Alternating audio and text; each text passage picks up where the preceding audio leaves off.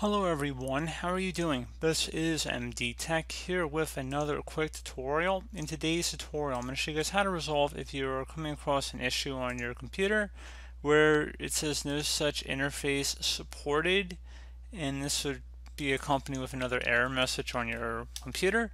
So generally speaking, this could be caused by a Windows Explorer issue or perhaps a missing DLL file. So in today's tutorial, I'm going to show you guys how to hopefully resolve this without too much of a hassle. And we're going to go ahead and jump straight into it. And we're going to begin by opening up the Start menu. Type in CMD.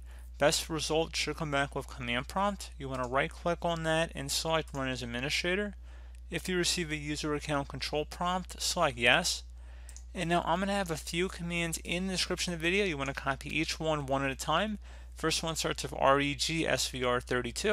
Well, they all actually start with that. There's 3 commands, so you can kind of see where each one starts and ends.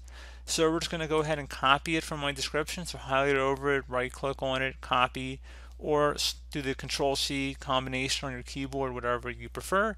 And then go up to the top bar of the command prompt window here, right click on it, select edit, and then select paste to paste it in.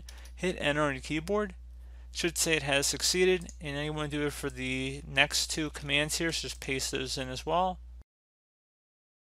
And then you're going to do the third one.